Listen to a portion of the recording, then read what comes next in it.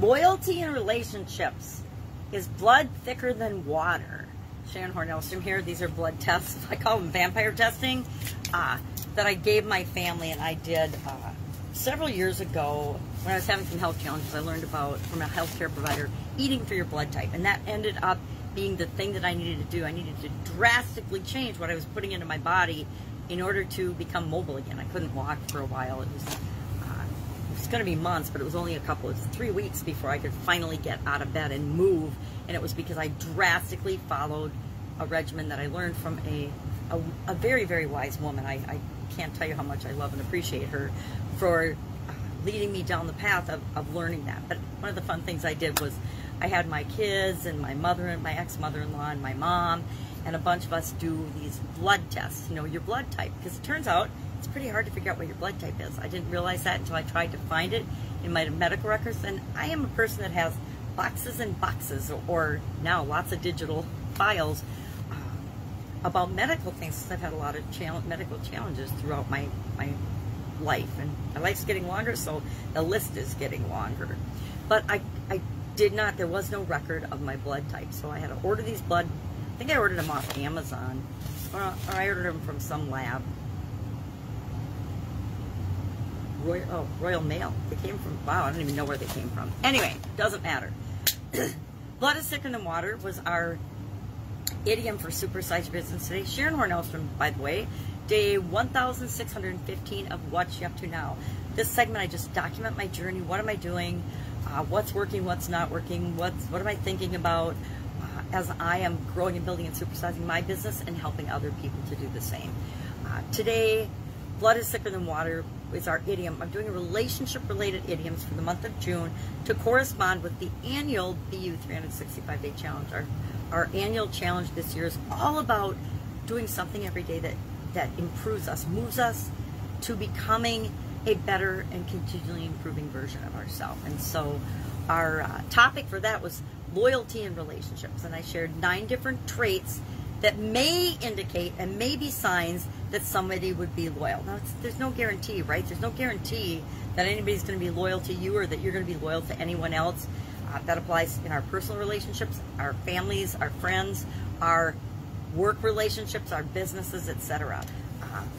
Everybody, each of us inside, decides what will cause us to stay in a relationship, what causes us to stay in a job, what causes us to leave. And it's different for everyone, but we all have that line in the sand that we won't cross. And when the relationship goes to that line, that's when we make our choice and we separate and we decide we're not going to be loyal. I contend no one should be loyal to a relationship where there is abuse, mistreatment, whether that's your significant other, whether it's a family member or a friend or a work environment or your business. If you're treating your people bad, they should leave your organization. So we talked about that, and we talked about blood being thicker than water and how I've had experience on both sides of the fence. And I didn't talk about any specifics, but I've had some of my best business relationships being involved in businesses with family members, and I've had some of my worst being involved with relatives. So there's a whole spectrum of lessons to be learned for all of us everywhere, but that is one, the blood is thicker than water, which actually I just shared. How do I look at things now as I'm deciding who and what I'm going to bring into my different businesses? And I look at it scientifically. I look for the facts. What is the way things are, not how do I wish they were, but how are they actually?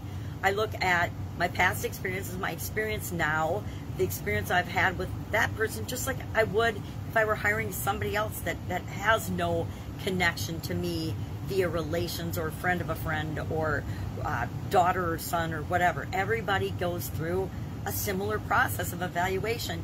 Do they have the right desire to work in the organization? Do they have the skills and abilities? Mostly, do they have the core values that match where we're going with this business? And then, are they teachable and trainable? Do they want to come in and learn and be a part of this organization? If they don't, next, just like anyone else, yeah, I'm not going to just bring you in because you want to make a paycheck. I don't want anybody working with me in my businesses because of that. So then I look at results. What results have I gotten in the past, previous results, my current situation, and what I anticipate or expect or am estimating for the future. And then guidance from people much wiser than me. I actually have my brother-in-law is an attorney, and he gives me great advice. And one thing he says is always get things in writing. And he told me that. And in some situations early on, some of the bad situations, I did not do that. And it ended up being a really, really bad experience. So get it in writing, document, share expectations up front, continually communicate and give one another feedback. Always check in with how is it going, just like you should with all of the people that work in your organizations or are part of your organizations. And, choose wisely, just like we do with our significant other partner. We should choose people that we get in business with and do business with wisely as well, using many of the same criteria. So that is what I'm working on today. Kids just got home. My granddaughter's still sleeping because she was up until 1:21 last night. She talked to her folks on the phone, and that caused her to be very wound up, and she didn't want to go to sleep. So it was a late night, and actually I'm watching her sleep right now. She's so freaking adorable. I can't hardly stand it. But she'll be waking up soon, so I'm going to sign off. If I can help you in any way, ask. Otherwise, I'll be with you tomorrow and a little more in tune, because I'll have had a little more sleep. We'll be able to speak a bit more clearly. All right, any questions? Hit me up. Otherwise, I will be with you tomorrow. Bye. Have a great day.